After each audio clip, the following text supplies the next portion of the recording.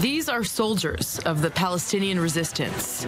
They have come out to protest near the northern Gaza border. Only they are not carrying guns or bombs or burning tires. They're holding kites. Most are adorned with the black, red, green, and white of the Palestinian flag. This week, hundreds of kites were flown over the border into Israel, some to send a peaceful message of resistance. They dropped flyers on us, and we are replying by putting out flyers. This is an idea that nobody thought about. They dropped flyers using their airplanes, and we will use the kites to drop our flyers. Some were lit on fire and used as a weapon, intending to cause real damage to Israeli land.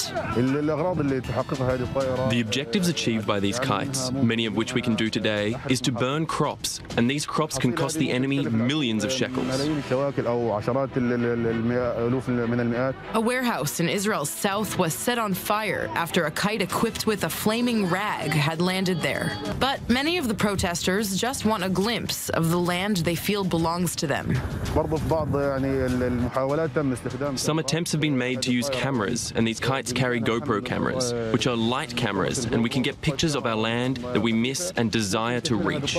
Since March 30th, tens of thousands have protested along the border in the blockaded enclave, calling for Palestinian refugees to be able to return to their former lands in what is now Israel.